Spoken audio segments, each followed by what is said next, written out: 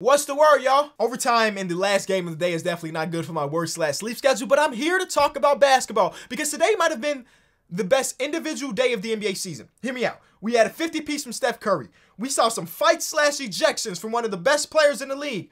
The Bulls win. I mean, when the Bulls win, everybody win, right? Then we saw close to a 20-point comeback in Memphis. So just so much to talk about. Leave a like. Let's get into it. I think we can all agree that Steph Curry is in the driver's seat for the MVP award right now. Now, I understand this is a revolving door when it comes to these awards because just last week, on Basketball Reference, their MVP ladder had Rudy Gobert #1. And then Jimmy Butler and the Heat went on a run, and then he became the favorite for MVP. So it is always changing.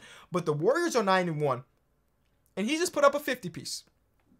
Kind of crazy. Now, the Atlanta Hawks, for the most part, have been super disappointing, I would say, to start off the season. But they had a plan. Nate McMillan had a plan going into this. And it was like, we're going to use our really good defenders, which are like Cam Reddish, DeAndre Hunter, who've done really good jobs clamping up individual players. Even like Kevin Huerter is a positive defensive player, at least in the 101. They were like, we're gonna go 101 and let our size, our length at these wing positions be the determining factor to stop Steph Curry. And for a little bit, it was working. You know what I'm saying? A little double-digit lead from them.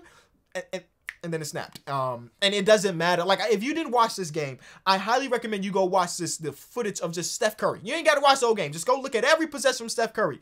A lot of the possessions from the Atlanta Hawks were like solid defense. But when Steph Curry is on, there's no better. There's got to be an app that's like the Steph Curry tracker. When he hits 2 shots in a row, you get a notification. Just in case you ain't already watching, you can tune in because that man is ridiculous. Legit must-see TV. And the Warriors as a whole are 9-1 to start the season. I definitely did not see that coming, man. Definitely did not see that coming. So let me give the roses to everybody. Of course, Steph Curry. Like I said, he's the MVP favorite in my mind right now. Draymond Green, still the great vocal leader, great defender. All of the players that are on this team, going into the season, I saw question marks. I knew that Jordan Poole had lit it up in the preseason, but I wasn't sure how much of that would translate to the actual game. And though he's been up and down, he's had more ups than downs. Wiggins be on the court, and then you realize that he got 15 points. You don't even really be thinking about it. They just got so many good role players that fit what they do. This team's chemistry is like no other. And I want to give a lot of credit to Steve Kerr, because Steve Kerr definitely be getting dragged through the mud the last couple of years. Oh, how good of a coach can he actually be? He's got the greatest shooter of all time, 2 of the greatest shooters of all time, and then he's got one of the best players of all time, and Kevin Durant coming into his team. How hard is it to really coach a team like that? And a lot of that might have been warranted, honestly, but this year he showcased, like, man, the system that I have implemented for these players is the best in the league. So giving him credit, and I'm giving Bob Myers credit, and here's why. He decided to not always just go with the best individual player. He went with the players that he knew understood the system and were selfless enough to fit with the Warriors. What do you mean by this, Kenny?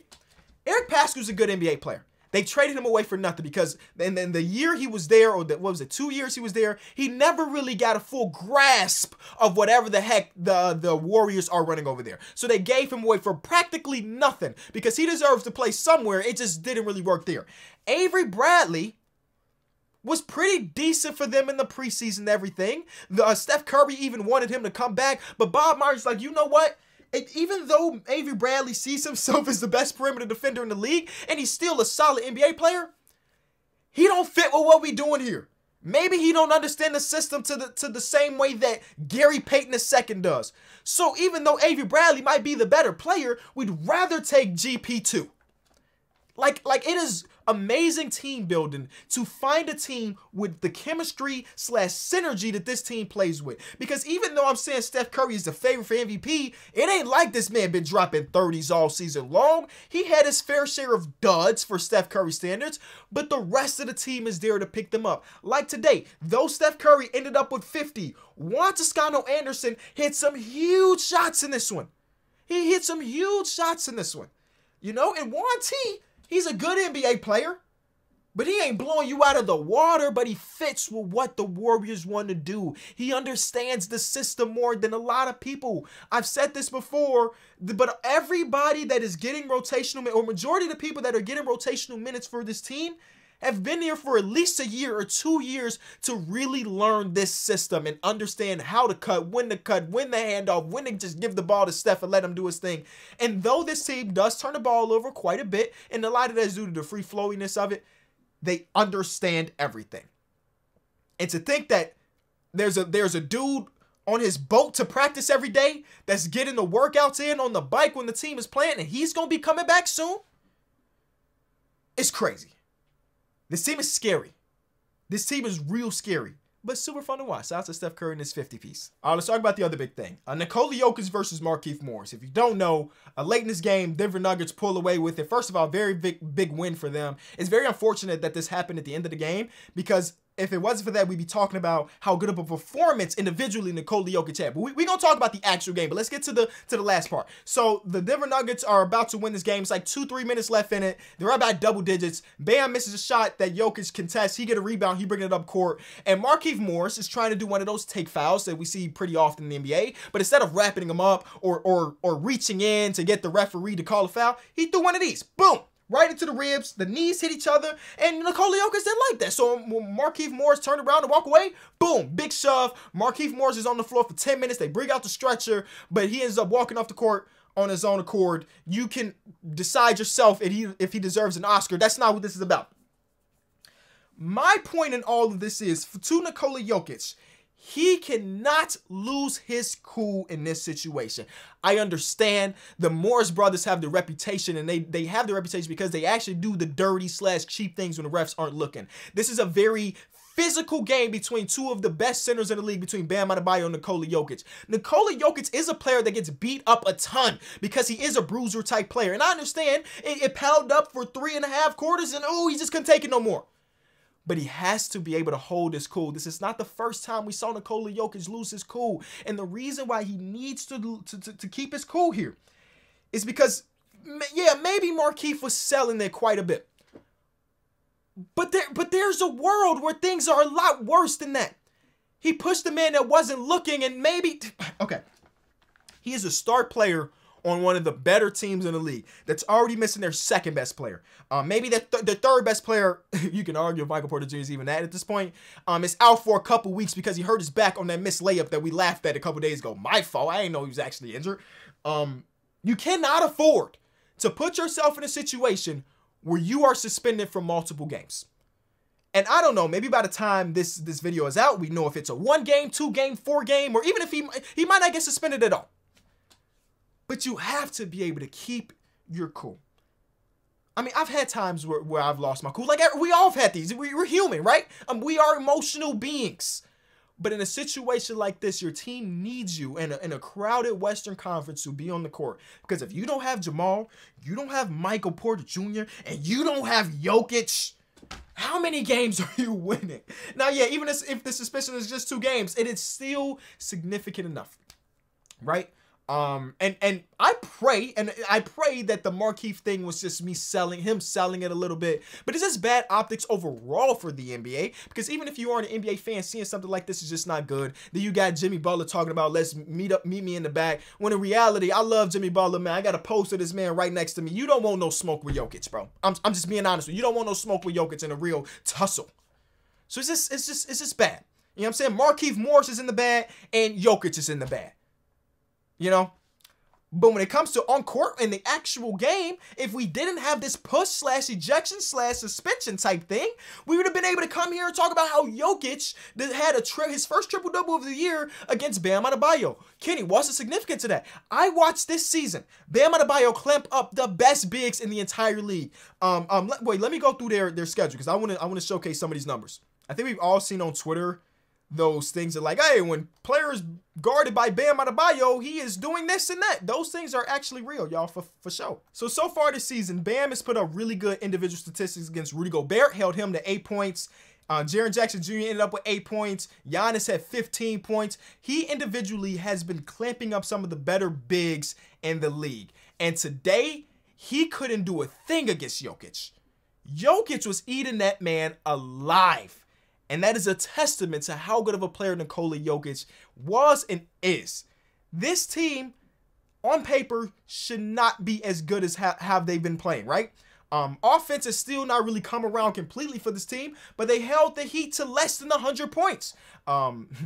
Kyle Lowry, a struggle of a game. Pretty much everybody other than Jimmy Butler really struggled out there.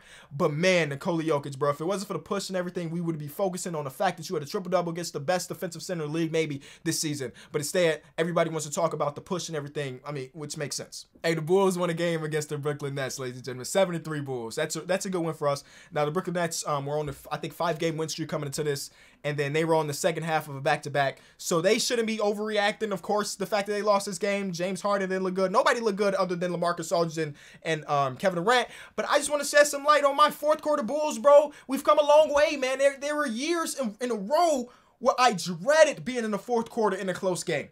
Because I just assumed that if it was a less than a 10-point game and we were up, we were going to blow that game. You know, if it was a tie game going to the fourth, we're going to blow that game. But this year, the fourth quarter Bulls are disgusting. I don't know. Nikola Vucevic, his struggles are well documented. In the fourth quarter today, he looked like the best version of himself again. DeMar DeRozan continues to impress me. I mean, you can't look at that man and Zach LaVine and say that the Bulls don't have 2 All-Stars this season so far. Boom. Ayo DeSumo, second-round pick, he was drafted during during a Papa John's commercial.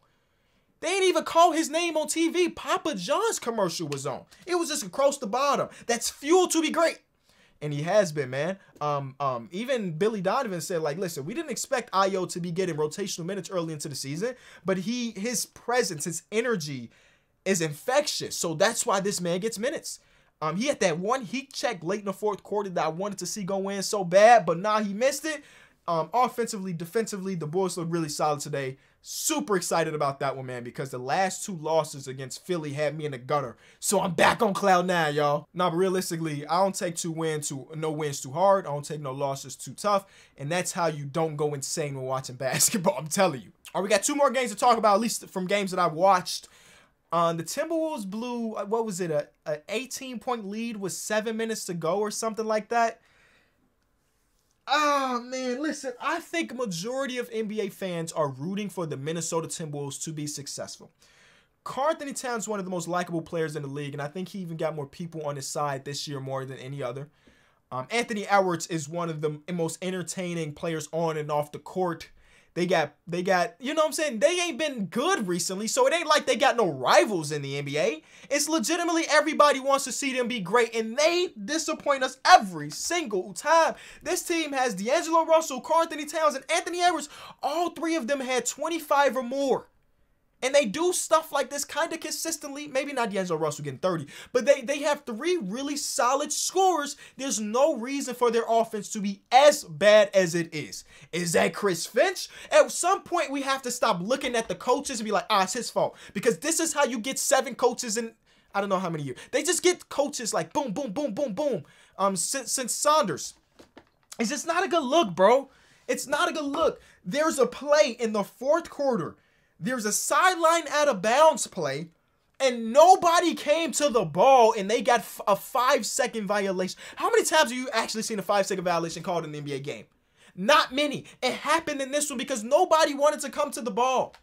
And the worst thing that I see in the NBA, and oh my God, it was on full display in this game, is when things start to get this team was up again, 16, 17, 18 points with like 7 minutes to go. When things started to get real tough, how did the offense go, y'all? Do you think it was free-flowing and as good as it was to get them up by that much? Or did they result to isolation ball and chucking up contested threes? Which one do you think it was? Yeah, it was the latter of the 2, y'all. And it's frustrating.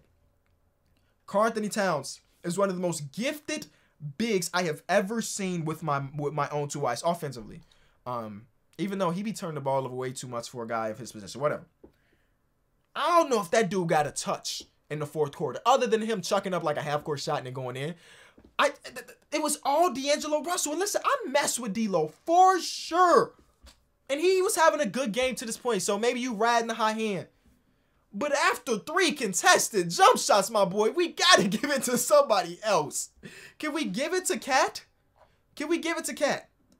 Shout out to Jaren. Shout out to Brandon Clark, because his minutes have been up and down for the last 2 seasons. He had a 20-piece today out of nowhere. He almost had more points than he had minutes.